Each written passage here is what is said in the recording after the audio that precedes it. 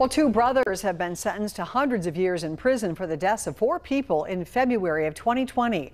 Cameron and Desmond Banks were sentenced to 220 years today. They were convicted in February for killing three men and a woman at an apartment on Indy's northeast side. Now, the brothers were 19 and 17 at the time of those murders.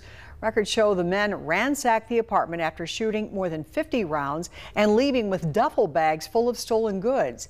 LaShawn Watkins was also convicted in the deaths last month. He'll be sentenced in April.